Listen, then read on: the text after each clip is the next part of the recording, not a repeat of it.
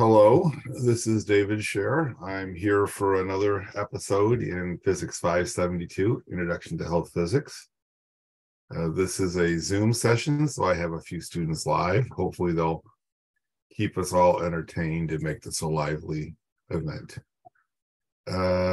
Today, we are talking about internal dosimetry. And I will share my screen that has my slides. I want it to be this one though. Everybody doing well? You don't have to speak up. It's perfectly fine. I'm trying to make this a gallery so I can see all your shining faces at the same time. Or shining initials for people who don't have pictures. Okay. Today we're going to talk about internal dosimetry. Last time we talked about external dosimetry. And this builds on that. We talked about, I think I've got it on a slide, so let's just go ahead and go. We talked about effective dose. The effective dose is where we have a weighting factor for the kind of radiation we're working with and a weighting factor for the kind of tissue that's irradiated. We add up, we multiply, we get our doses to our individual tissues. We multiply for each different kind of radiation. So there might be alpha radiation to the spleen. And we multiply that by the radiation weighting factors for alpha particles. Then there might be beta particles to the spleen. And so we multiply that dose by the radiation weighting factor for beta particles, which is 1, et cetera, et cetera. We add up all those for any particular kind of tissue. So we get the effective dose for each kind of tissue in the body. And there could be lots of them. We don't do this by hand, so take heart. You're not going to have to get long sheets of paper to add this all up. This is all done, typically it's done with computers, and you'll see that as we go along. Anyway, so then we take the doses to the effective doses to each tissue and multiply it by a weighting factor for each tissue. And those that are more radiosensitive have a higher weighting factor. Those that are more radio-resistant have a lower weighting factor. Then we add that up for the whole body, and that gives us the effective dose. So that's what we have for effective dose. I have to tell you about the older version, the ICRP 26 version, which was called effective dose equivalent. And the only reason I have to tell you that is because the NRC rules are still based on the 1977 recommendations. NRC has not updated to the more recent coefficients and factors. In the older version, instead of the radiation weighting factor, we had a quality factor. The numbers are different, but it's a similar idea. We have the dose to a particular organ or tissue for a particular kind of radiation. We add up all of the weighting factors or quality factors times our organ doses. All that gives us a dose to a tissue. Multiply that by the weighting factor of the tissue. That gives us the effective dose equivalent. The symbols are different so that it's easier for us to keep track of which kind of quantity we're talking about. So when they created these new factors in this century, they chose different symbols to make it clear which factors we're working with. In either case, the unit that we use to measure effective dose or effective dose equivalent is the sievert. It's 1 sievert is 1 joule per kilogram. It's not a physical quantity because we're multiplying by these factors that were based on judgment, not on any physical measurement. And the traditional units, the old-fashioned units, are the rem, and 1 rem is 100 ergs per gram. And it turns out that 1 rem is equal to 1 sievert. Okay, so far so good, I hope. just review from last time. And these show you how things have evolved over time.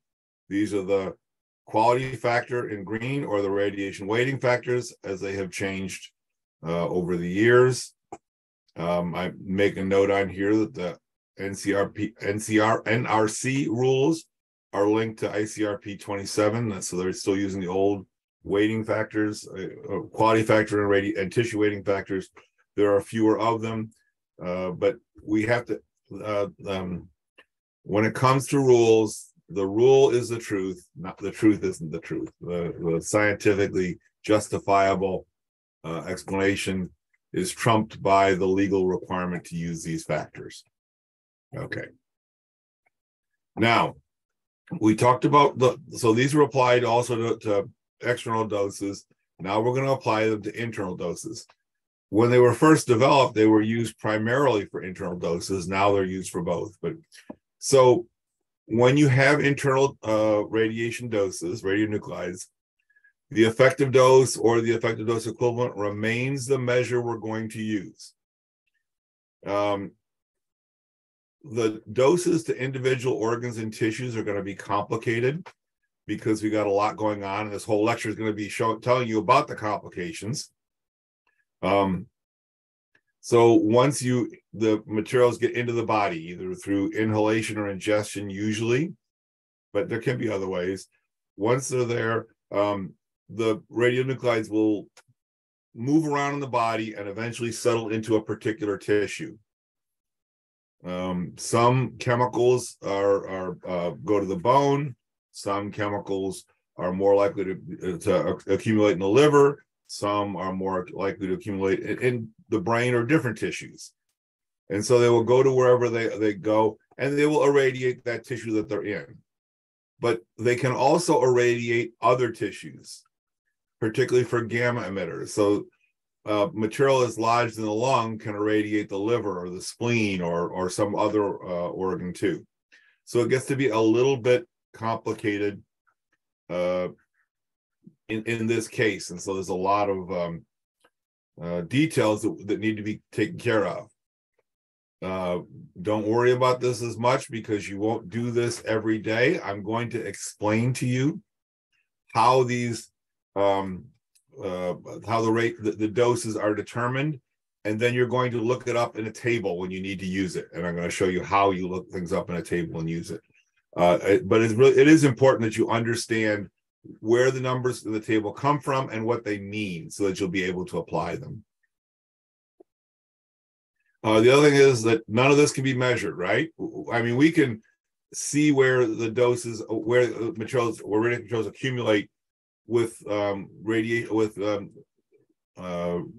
position-sensitive radiation detectors, but we can't physically measure the dose. It's something that's taking place inside an organ, inside your body. There is no probe we can stick into your body to see what is the actual energy being deposited. So we're completely dependent on modeling and calculations. Okay, there are a lot of factors included in the models that we need to use to get to the dose. One set of factors are going to be metabolic or kinetic data, where the particular nuclides go to in your body, how fast they go there, what fractions go to which area. I hope this will become clear as we see some examples. We're going to need radiological decay data. So how much energy is being emitted per unit time. That's going to have a big impact on how much energy is deposited. Remember that radiation dose is energy absorbed per unit mass. And we're going to have to come up with radiation transport models and parameters. So what radiation transport means is if a gamma ray is emitted at one point in the body, how much of it makes it to other organs? How much of it makes it from your lung to your liver, or from your lung to your spleen, or whatever organs pairs of organs you're concerned about? And so there are complicated models necessary for that. Now, radiation dose is energy absorbed per unit mass. So we're going to need to know the mass of the particular tissue that we're interested in. Remember, at the root, we're going to calculate tissue doses Then I'm going to weigh them by weighting factors. So we're going to do this on a per organ basis, or different kind of. I'm going to do this. We're going to do the calculations on an organ by organ basis. So for anyone who just joined us, we're doing internal dosimetry. We use the same factors we did before for external dosimetry: radiation weighting factors, tissue weighting factors. It's a little complicated because once the materials are in the body, they can one organ can irradiate another, and so we have to take that into account. And to do that, we have to use computer models. We can't measure this stuff. And what you see on the screen are factors related to the models. So I've mentioned all the ones on the left, tissue and organ. On the right, the models will have to make a difference what the route of exposure is. If it's breathed in, then it's going to go through the lungs, and the way it's absorbed and distributed will be different than if it's ingested by mouth. And so that's a factor that is important. If it's injected directly into the bloodstream, that's going to change the amount of material that's going to be distributed to different organs. One factor that's going to remain a parameter in our models is the intake. How much you took in will affect your dose. So if you eat 10 becquerels, it's going to be a tenth of the dose you would get if you had 100 becquerels. Now, as I mentioned before, all of these models are going to lead to tables that will be dose coefficients. We get our dose by multiplying the intake, the amount that's taken in by air or by mouth, by some conversion factor. Okay. So that's going to be a factor. Now, there's some concepts we need to have that will be important for the model. One is the notion of the intake is the amount you take into the body, the amount of activity you breathe in, or the amount of activity you ingest. That's the intake. Now, that once you take that in, that material is transferred to the blood, and however much fraction gets transferred to the blood and body fluids, that's called the uptake. It will be some fraction of the intake. Some materials are more soluble and they'll be easier to pass to the blood. Some will be insoluble and will either remain in the lungs or will be passed through the intestinal tract. Now, after the material there's an intake, and after its uptake, there's an uptake into the blood. There's deposition, which is when this material is transferred to the organs or tissues in the body. So these are terms that we're going to use. I just want to lay them out here so that they're very clear. And then at the bottom left, I have this famous quote from George Box. He was a famous statistician. He made the, I think, insightful observation that all models are wrong, some are useful. Now, no model, the reason it's a model is because it's not the real thing. So no model completely and in complete detail depicts the whatever it's describing. You have to make it simple. You have to simplify real life and leave some things out. You have to make assumptions and approximations. And so he is correct that all models are wrong. Nothing is meticulously reflects reality.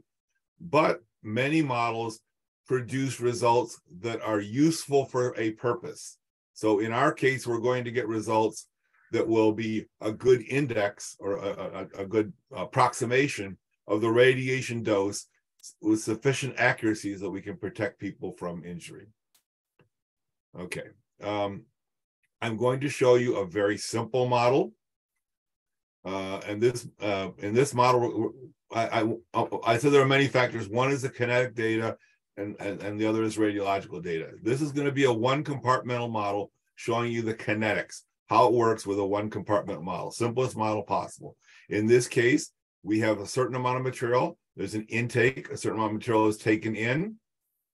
It's metabolized in the body. A certain amount is going to be undergo radioactive decay, and a certain amount will be eliminated by metabolic processes.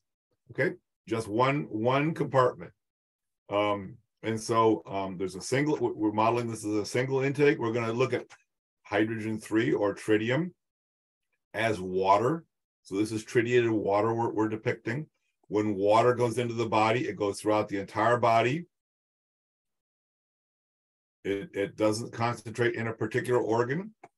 So the conversion from intake to uptake, whatever amount of water you drink in, that's going to be absorbed into your body. So the uptake fraction, the fraction of uptake is 1. So the uptake is equal to the intake. The tissue we're concerned with is the whole body. And in addition, the uptake is the deposition. The amount of material that gets into the circulation is going to be the amount that's deposited in all the tissues. There's no preferential absorption into one tissue or another. Okay, so our uptake is going to be whatever we ingested. So let's do some math. I love math, so I'm going to do it. You won't have to do this math, but so what we've got is our simple model. The activity that's here, there's 2 paths by which it decreases, the biological decay rate and the physical decay rate. That's why lambda p is physical decay, lambda b is biological clearance. So I can rearrange terms and put these two together. And so I have what looks like our, right here, it looks just like our radioactive decay equation, but it's got a new parameter, lambda E, that's the sum of the biological constant and the physical constant. Okay, so there are 2 paths that are carrying material out of the body in parallel at the same time. And so the kinetics of this is that the material is being eliminated at a rate that's equal to the sum of those 2 constants. This is called the effective decay constant, biological decay constant, physical decay constant. In terms of half-lives, the effective half-life is the product of the physical half-life and the biological half-life divided by the sum of the 2. Let me get my little marker here and show you my whiteboard. And essentially what we're saying is this.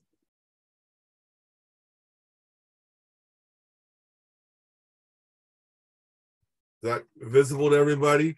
The invert 1 over the effective half-life is equal to 1 over the physical half-life plus 1 over the biological half-life. And I just did some math on the slide to put it in a different form. It's the product divided by the sum. It shouldn't be a surprise that this is the case because the effective half-life is ln2 over E is lambda E. So the lambdas are related to the half-lives in this way. So if I put all these 1s and multiply by natural log of 2,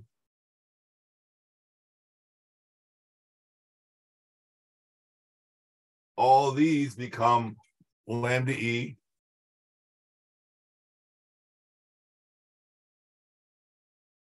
become this. Lambda E is equal to lambda P plus lambda B, which is what I've got on my slide.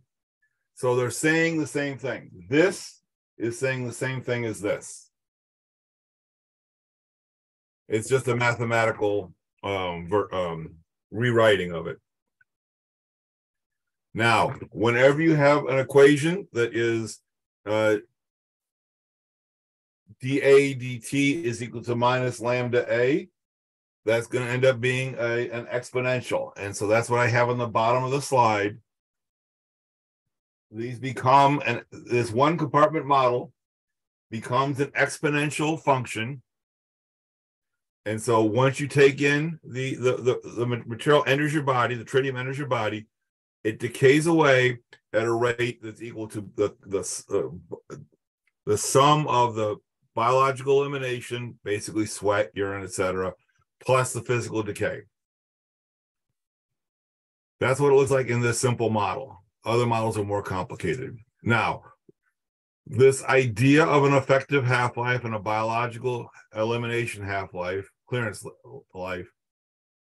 rate, is an important one that shows up a lot in health physics. So I copied here a website that gave me some parameters of different isotopes and what their biological clearances, physical half-lives, and effective half-lives are. So I want to make a few observations. Look at the top left, tritium. The physical half-life, and these are in days, is very long compared to the biological half-life. When one half-life is very long, the effective half-life is equal to the short one. Okay? So in the first two cases, the physical half-life is very long. The effective half-life is equal to the biological half-life. Oh, I should put a light on myself. And the inverse is true. So calcium-45 has a very long biological half-life. That's the calcium in your bones. Your body doesn't like to turn that over, so it stays put. The effective half-life is about equal to the physical half-life. So when one is much, much shorter than the other, the effective half-life is equal to the shorter one. Okay? If you look through here, that's the case in all these situations. Now, when they are of comparable size, the effective half-life will be shorter than either of one of the others.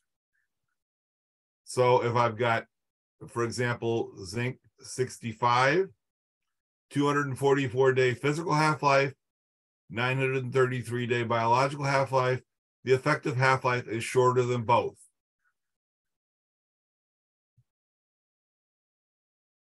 Same thing for rubidium 86, 19-day physical half-life, 45-day biological half-life.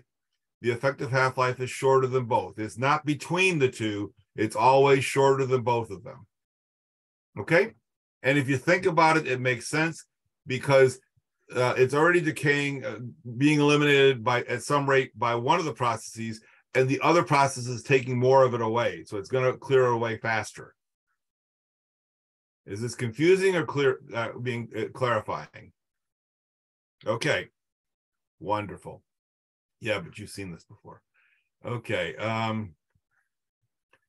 So now we talked about the kinetics, right? That was the first part of our model. Now I'm going to go to our simple model and look at the decay data. That's also an important part. This figure on the right side comes from the HPS website. We've used it a few times before. It should be familiar. I'm using tritium because it's a very simple decay process. I don't have to do all the stuff we did before with the fraction for each decay mode and the energy of each decay mode. It's all very simple. The frequency is 1, or the number of decays, or the frequency of this particular decay mode is 1, and the energy is this. So the energy per decay is 5.7 keV. I'm using MeV units because that's my conversion factor is that. So 0.057 MeV, and the yield per decay is 1. All energy, this is both decay and radiation transport model. These are very soft betas. They're not, one organ isn't irradiating another. For beta particles, all the energy is assumed to be absorbed in the organ. So I don't have to worry about all that complicated transport model. It's very easy. I don't have one organ irradiating the other. And yet, besides, the critical organ here is the whole body. There's nothing else to irradiate. Another factor we needed was the tissue mass. The so-called standard person, that is a model of an average person, is 70 kilograms. I will tell you that there may be 2 standard man in me, but that's life. So that's going to be important. So the dose is the energy divided by the mass. So let's see. The K here is a constant that converts from MeV to joules, MeV per gram to joules per kilogram. We did that in a previous slide. This is the one is the yield. The energy is 5.7 times that's the fraction of each decay that goes by this route. 5.7 times 10 to the minus 3 is the energy, and 7 times 10 to the fourth grams is the mass. And so all that, the dose rate is all that multiplied by the activity rate. Whatever that activity is going on over time, that gives us the dose rate at any particular moment in time. Now, when we work with internal dosimetry, we don't really calculate the dose rate. We can, there's nothing wrong with doing it, but it's just not how this process is used. Instead, we talk about the committed dose. So suppose I ingest some tritium today. Yeah, here I go. I gotta drink some tritiated water. I feel like the governor of Ohio at that train derailment, drinking the contaminated water, telling you how it doesn't hurt me. So I've taken this material in. It's going to be here for a while, circulating in my body and all that. I'm going to be eliminating. It's going to be decaying. But let's say it's not water. Let's say it's something that has a longer residence time. Let's say it's radium that stays in your bones for a long, long time, like that calcium did. I'm going to get dosed today. I'm going to get dosed tomorrow. I'm going to get dosed the whole year. I'm going to get dosed next year. I'm going to get dosed the year after that. I'm going to dose a decade from now. Right? Now, if I'm trying to keep track of this because of some regulation or something like that, then every year I'm going to have to look back in the records and see what are all the other previous years that they had material intakes that I have to add in there to make sure they didn't exceed a limit this year. So we don't do that. That would be too complicated. We're going to do an accounting trick. So when I get this exposure today, all my future doses are going to count for right now. We're going to calculate what my dose is going to be for the rest of my life, and we're going to count that in this year's dose limit. Okay, so this is called the committed dose. Because I have that stuff in my body, it's now committed that I'm going to be getting this dose for my life, and we count it all against today. I think of it, I think I said last time that I view the quality factor and the tissue weighting factor as a accounting mechanism, so we can account for all the radiation risks with a single number. The same is true for committed dose. This is just a way of accounting for things that makes it more straightforward for regulators. Now, when we talk about occupational exposure, we use a time horizon of 50 years. So we use the 50-year committed dose when we're talking about workers. And the next video is going to be about occupational doses. When we calculate doses to the member of the general public, the time horizon is 70 years. So we have to do our calculations on the basis of 70 years for environmental sorts of concerns where the public might be exposed. The symbol we use for the 50-year committed dose, we put a sub 50 for the effective dose equivalent here. This is the old symbol, right? This isn't E. This is the old H that the NRC uses. It's the same formula that we had before, right? We had this formula and we had some function of time. I'm going to integrate that over 50 years, whatever that function of time is over 50 years. In this case, the function of time was an exponential right here. So I put that into my integral for 50 years, and I turn the crank, or I go to Mathematica or something else, some look it up on a table. I find out what this integral is, and this is what it is. This A0 is the initial intake. How much I ingested on day 1. There it is right there. Okay? So this is just a number, and when this is 50 years and the effective half-life was 50 days, I don't know what it was. It was a very short period of time. This exponential goes to 0. It's many, many, many half-lives. So that's all 0. So it turns out that my 50-year committed dose is I multiply these numbers together. Now it's got a, when I do the integral, I get a 1 over lambda e, that effective half-life. It shows up in the denominator when I do the integral. That happens with exponentials. Okay, so that is, and I turn that crank, I put that in my calculator, and it turns out I get 1.7 times 10 to the minus 11th times A0. That's my committed dose for 50 years. Now look at this. I've got a dose for 50 years that's proportional to the intake. I can just divide this 50-year commitment by the initial intake, and I've got a factor that I can get the dose for any amount. I could put in any value of A0. I have a 10 becquerel intake, I can get the dose for that.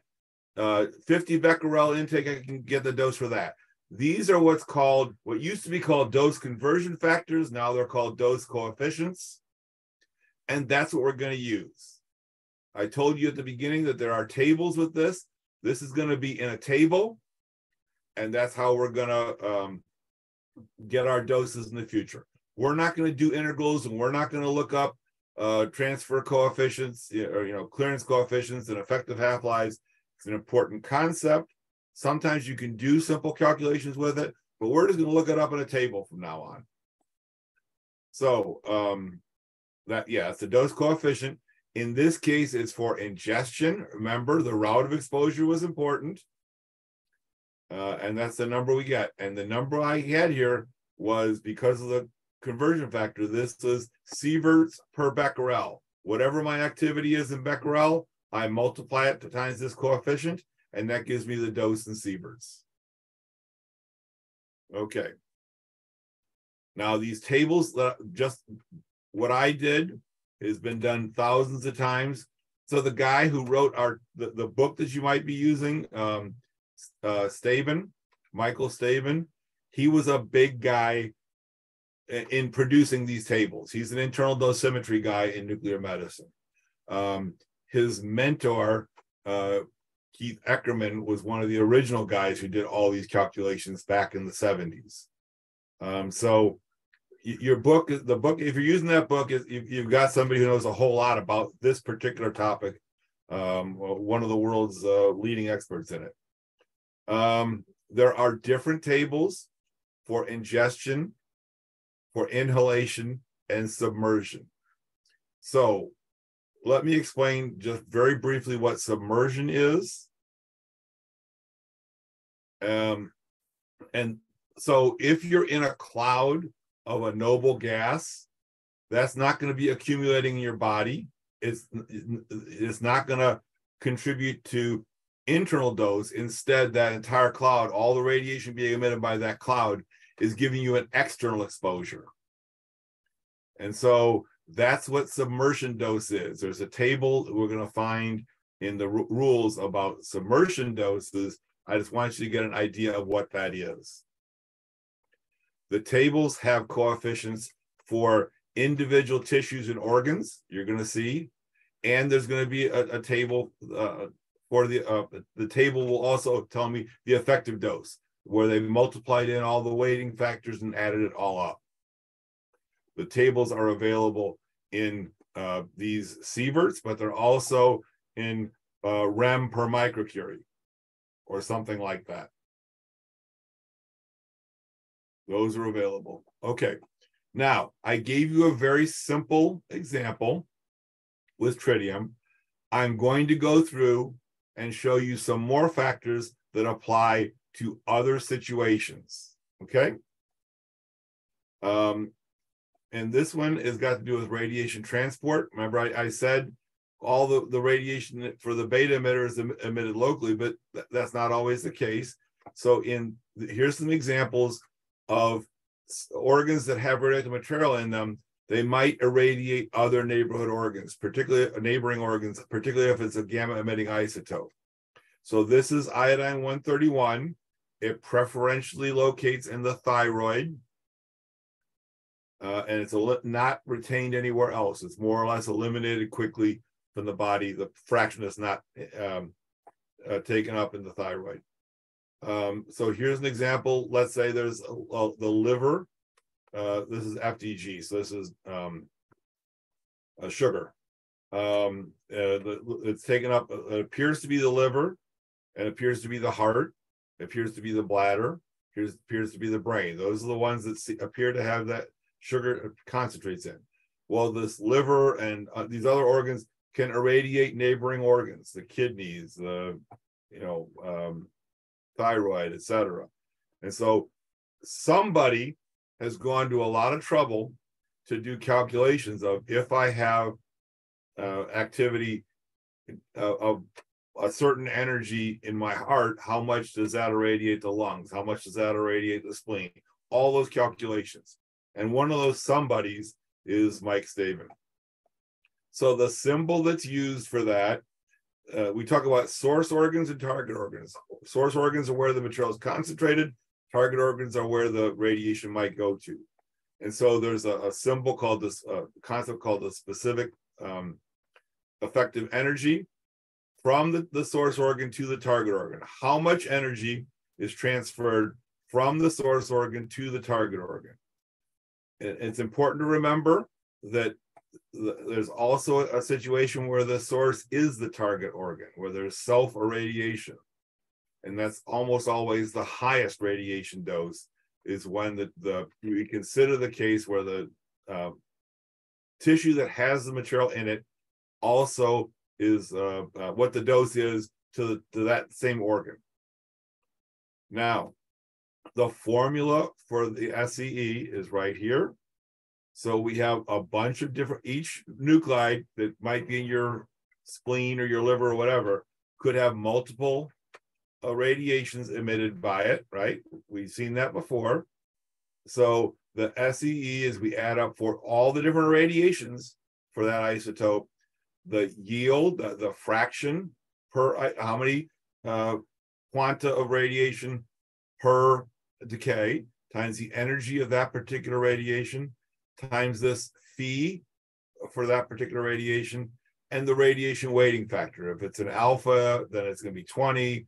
If it's a photon, it's going to be 1. And all that's divided by the mass of the target organ, not of the source organ. Where this SEE is going to tell us what the dose to the lung is from material in the liver. So when we get what the dose to the lung, we have to divide by the mass of the lung. It's a little bit confusing sometimes, but but this is what the SEE is. And yes, sir, I see someone raised his hand. Yeah, I didn't get what SEE stood for. I heard specific and effective energy, I think it is. That'll do. Thanks. Yes. Okay. Let's see. Okay, so these phi, that's where all the real work is in these phi. And the phi are calculations of how much radiation is deposited in the target organ from the source organ. These are all calculated based on computer models. And in the computer models, this is one of the very early computational phantoms that was used on the left. It's a very stylized version of the human body, but the geometry is really easy to calculate with, right? I can tell, I don't have to, I can know the bounds of my do loop pretty easily with these very simple geometries. And computers were not so fast, so people had to use a simplified version. These are the original MERD phantoms. MERD stands for medical internal radiation dose. It was the name of a committee that developed this technique or did these initial calculations. This is the MERD phantom. And this is a stylized version of what it looked like. This is the exterior skin, and these are the inner organs. Recently, they're using, on the right, we have a phantom that's derived from CT data of actual humans. And so now they do these calculations, not with, they segment these CT scans, and somebody marks in and says, this is the lung, this is the spleen, this is the thyroid, and they identify all those tissues, those organs in the CT data, and then they use the CT data to get the material and the distances between the sources and targets. So it's going to be more realistic. Truth be told, it doesn't make very much difference in terms of the numbers. This is a pretty good estimate, particularly when you think that we're going to take these dose coefficients that we figure out here, and we're going to apply them to people who don't look anything like this. We're going to apply them to 70-kilogram people, and we're going to apply them to much bigger people as well. And we're not going to make corrections for that. So for radiation protection purposes, if we have 1 digit of accuracy, that's probably going to accomplish the protective goals we're seeking. We do not end up with individualized calculations for each person. In medicine, sometimes they do. So for example, if they're injecting a person with a therapeutic a drug, they take that person's CT scan or that person's SPECT scan, and they use it to build a model so they can get the actual dose that that person will receive for their organs. That's called, that computer program is named Olinda, and it's Mike Staven's program. Okay, so you can see they've become more realistic over time. Okay, now let's talk a little bit about kinetics. I did a very simple model before that was one compartment. This is a relatively simple model as well. This is for iodine 131, or for any iodine really. The iodine enters into the blood because of an uptake. Could be an injection, could be an inhalation, could be ingestion. Some of it goes to the interesting part is when that goes to the blood. It's going to do so pretty quickly. Whether it's injected, it goes right away. If it's inhaled or if it's ingested, the absorption rate is very, very fast. So it goes into the bloodstream almost immediately. Now, from the blood, a certain fraction goes to the thyroid. It's about 30%. The rest of it goes to the rest of the body. Some is eliminated from the thyroid to the rest of the body. And from there, it's eliminated from the body by either urine or feces. Now, what I'm trying to show you here with all this data that's on here is there are, let's see, 1, 2, 3, 4. There are a bunch of lambdas here, right? There are a bunch of differential equations, one for the blood, one for the thyroid, one for the rest of the body, and the equations are a little bit more complicated. This is just a 3-compartment model, and we've already got all these equations.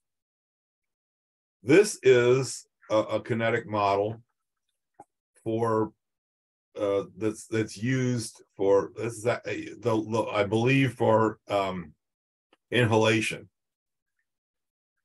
So we've got, this is this is all ingestion and inhalation. So we start with an ingestion or with an inhalation, goes to the respiratory tract. We have a gastrointestinal tract model that's going to have all kinds of components. I'll show you that in a minute. We have a lung model. There's the body fluid. Some of it's going to the liver, some of it's going to lymph nodes, some of it's going to the skin and being removed by sweat, some by urine, some by. It's very complicated. Lots of transfer organs, transfer coefficients, etc. We're just going to stick with the tables. We're not going to go get into this mishigas, but it's important to know that there's a lot of information that's hidden in that little table. You can take it from me. You can, whatever. The idea I'm trying to convey is that there's a lot of science. These are not just numbers thrown down. There's a lot of work that goes on to do this. Okay, so anybody have any questions about these this metabolic model? I can go into any details anybody wants to know about. Seeing no questions, I'm going to move on. So there are different routes of intake.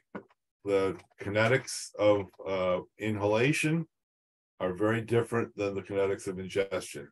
And so there are tables that apply to each one separately. Just an observation from my perspective, ingestion is most useful and most frequently used, I think, for environmental purposes. So when you have an environmental release, then material might be discharged to the water. And so people might drink the water and have an uptake because of that. If material is released into the air, material can fall out onto crops. People can eat so at Fukushima, there was a lot of airborne activity. Some of it precipitated onto crops.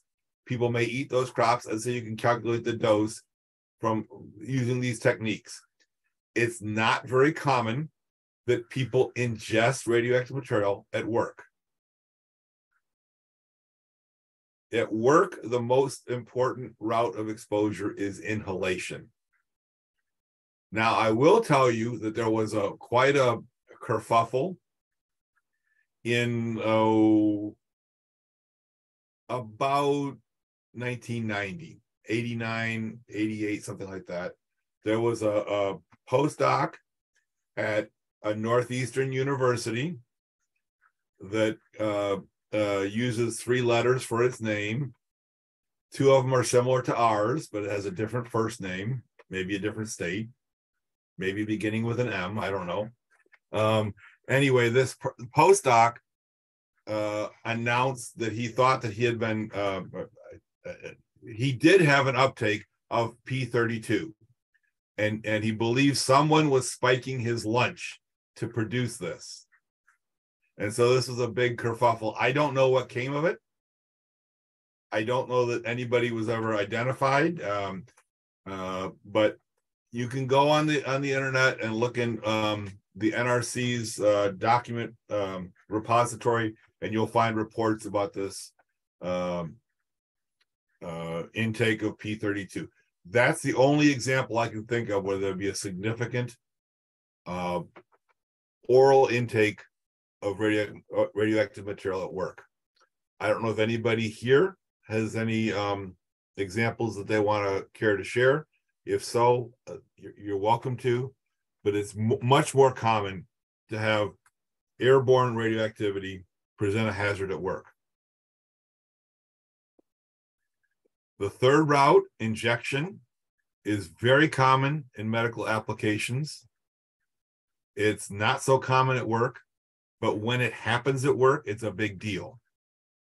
So if somebody punctures their hand with radioactive material, it raises concerns at many levels. And if this is plutonium or something else that's relatively toxic, it raises even more concerns. And that has happened.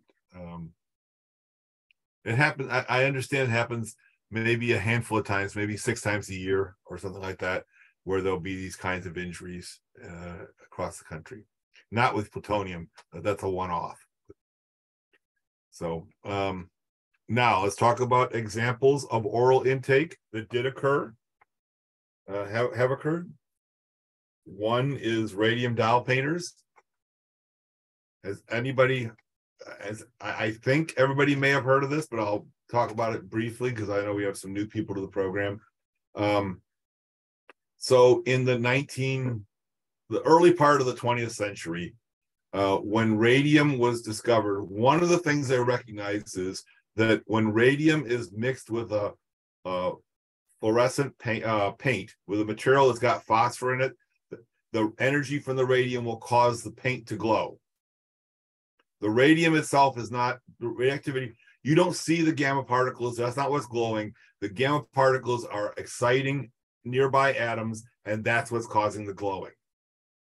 Okay, but so a little industry developed using this naturally occurring radioactive material that they would paint this radium spiked paint onto watch dials so they would glow in the dark, or instruments that you need to see in the dark.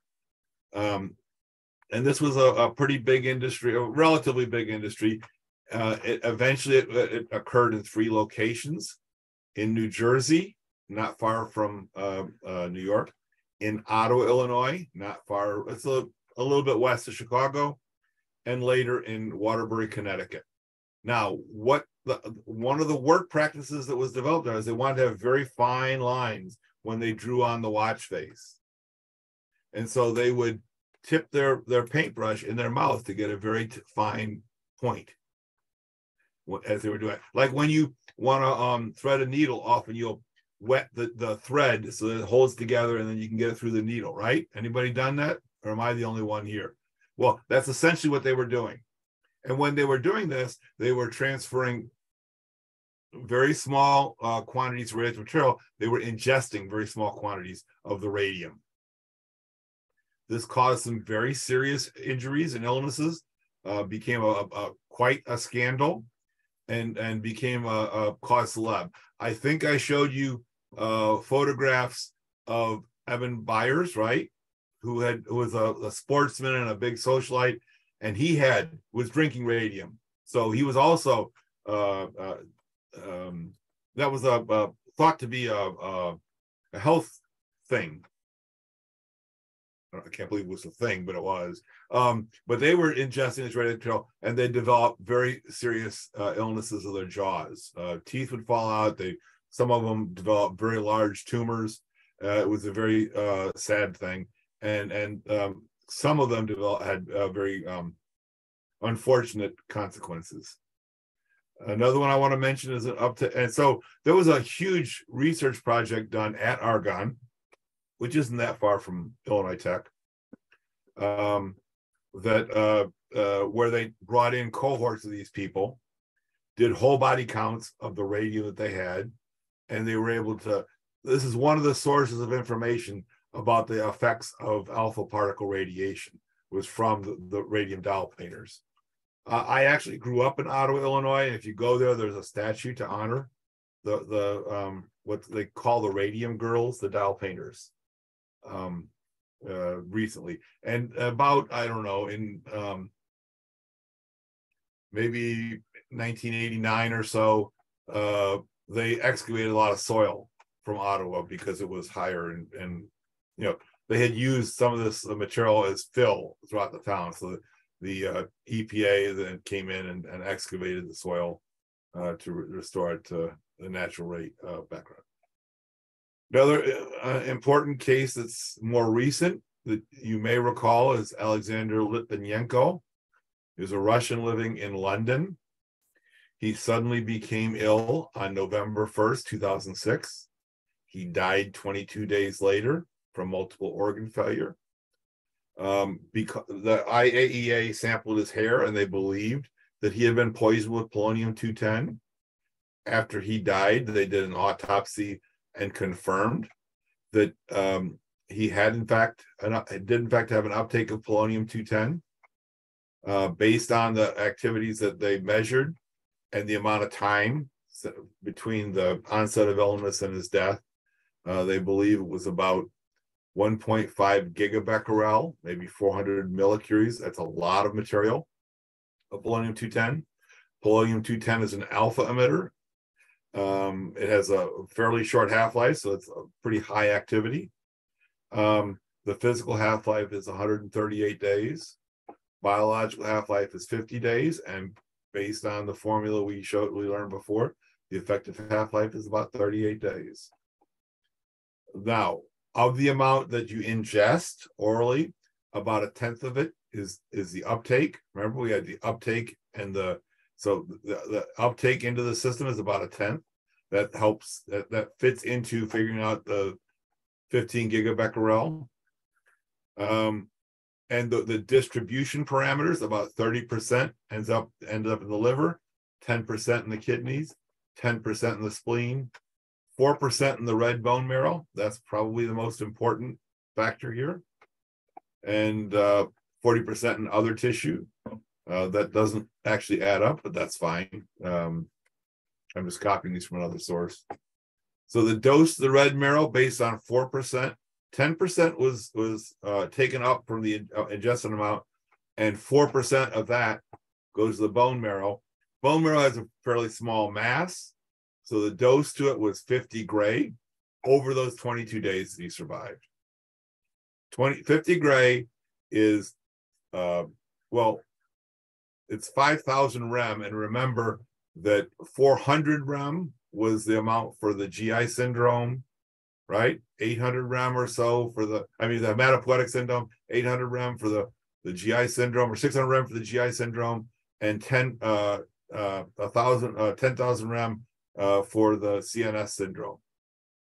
So he died of acute radiation syndrome because he had a pretty large dose to many of his organs.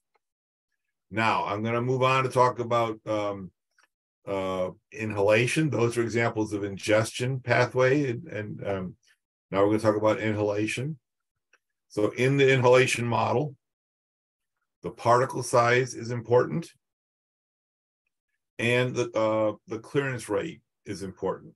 So the particle size is important because the way your respiratory tract works, if you have very large particles, they get stopped in your nose and throat. So when you're in a dusty environment, your nose begins to run, but those particles don't make it all the way down deep into your lungs. So dust is a very large particle. They get trapped in the upper airway. Smaller particles go deeper into the lungs, and those are going to affect the way this kinetic model works, the biodistribution model. So here is an example of one of these lung models. Remember, I told you before we had this model that shows all these things, and it says here we have the respiratory tract. Inside that box that says respiratory tract is this model right here. So this is the nasopharynx. This is just the nose and mouth, throat. Part of it goes to the body fluids. Part of it goes into your lungs. I mean, into your intestines. Gets swept down. Like when you have a lot of mucus, it ends up being transported into your stomach and pass through. And so that fraction is right here on this table. It's 0.5. The part that goes into the body fluids is 0.5. And the biological half-life that occurs at is 0.01 in days, pretty quickly. Smaller particles go to the tracheobronchial, the upper respiratory tract further down. And that is also has two compartments, body fluid and lungs. In that case, 95% goes to the body fluid, 5% goes to the GI tract. Okay. Further on down is the lungs, the P for pulmonary compartment, E and F. Those are 80% goes to the body fluids, and a portion of it, there's cilia in your respiratory tree, little fingers on your cells. It pushes the mucus and the stuff up into your upper respiratory tract so it can be eliminated. That's what this arrow is. And there are other models that go to lymph nodes in the area, and they get trapped. The material gets trapped there. Okay, but this is just to show you some of the complexities that go on. Now there are 3 different classes of material, and there are fractions that differ for each one. I just want to make that clear to you. These classes I'm going to talk about in the next slide, I believe. In fact, let's go to it. So there are 3 classes of chemicals that they identify. D is for day, W for week, Y is for year. That's the residence time in the lungs, how long it takes to clear the lungs. Things that are cleared within a day are D class. Things that are cleared within a week are W class. things that take a year to clear out are Y class. Okay, so and there are, yeah, so 5% of the material is cleared in a given period of time. That's the definition of the Y class. Now, more recent versions of this, in ICRP 60 and ICRP 103, instead talk about F, M, and S, fast, moderate, and slow clearance rates. And these are defined in terms of the fraction that's cleared away within 10 minutes. So F class material, 100% is cleared within 10 minutes. For M class, 10% is cleared within 10 minutes. For S class, 0.1% is cleared within 10 minutes. Okay, so these are going to figure into our dosimetry. And when we look at those tables, this is important to us because it's not just part of the calculation. When we look at those tables, it's going to tell us, here's the dose coefficient for class D, here's the dose coefficient for class W, here's the dose coefficient for class Y. Okay?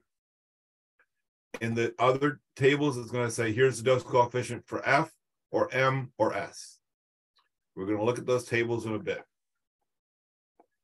Okay, yeah. So these materials also, some of it's gone to the respiratory tract, the digestive tract and being eliminated, and I told you that before. And it's, like I said, it's important for the coefficients we're going to be able to look up. Okay. Can I ask a quick question? Yes. So when it comes to determining the pathways and the fractions of which goes where, yep. Is that just experimentally determined based on right. the PHYS process, or? I think I believe they depend on animal models. There's a lot of work done with experimental animals to see how it clears away, etc. I don't think it's based necessarily, well, to some extent it might be based on whole body counting of workers who've been exposed accidentally, but I think that's a very small group by comparison. I think the more systematic way they do it is with animals. Okay. That doesn't belong there. So here is a place where you get these tables, these coefficients. This is one source. It's a book published by the EPA. You can see it on the screen. You don't need to see it in the camera because it's right there. These dose coefficients, and it's the old name of dose conversion factors. Now we call them dose coefficients. These are based on the old 10 CFR 27 or 26 and ICRP 26 and ICRP 30 methodology.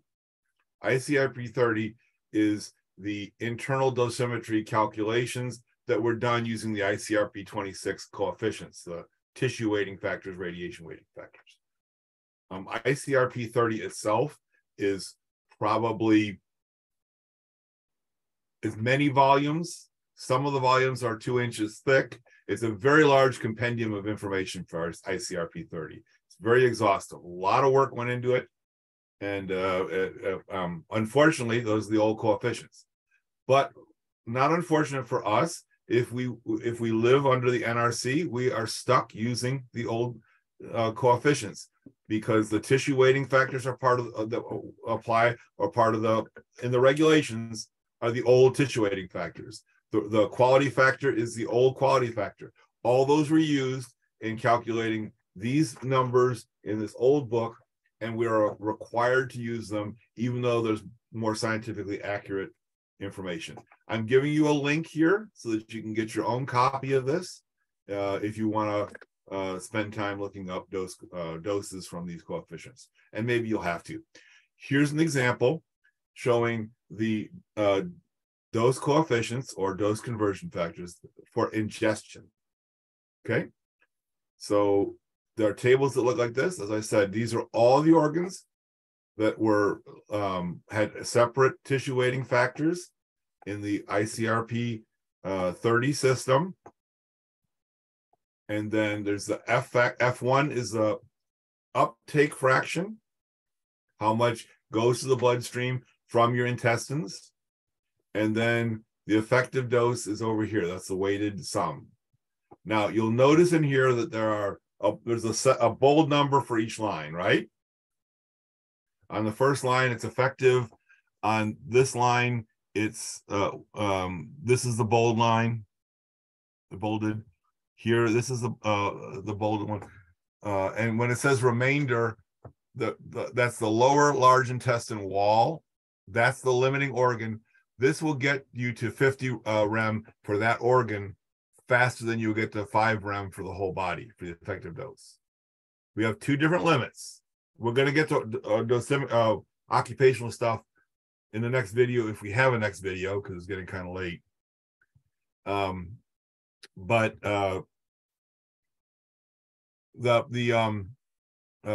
The bold one is the one that reaches the regulatory limit first. So I've got another slide here that includes iodine. In the case of somebody's got a question. So is the tracer. I don't know. So it's like a tracer nuclide, right? It's the first thing that you monitor to monitor that you're in regulation. Yeah. Yes. Okay. Yeah. So for iodine, it's preferentially absorbed in the thyroid. There is dose to other organs, both from the thyroid and from when it's flushing through to begin with. But in every case, in almost every case, thyroid is the limiting factor. You get 50 rem of thyroid at a lower activity than you would get 5 rem of effective dose. That's what the bold one is. And that's what I have for the first video. Any questions right now?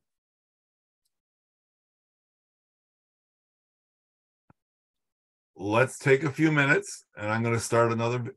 I did record this. I'm going to stop this. That way I can go to another video, so it won't be so long. I'm going to try to be as quick as I can in the next one. And so if you'd like to come back, we've got the second link available in the email. Okay, thanks a lot. And how do I stop record? Oh, there we go.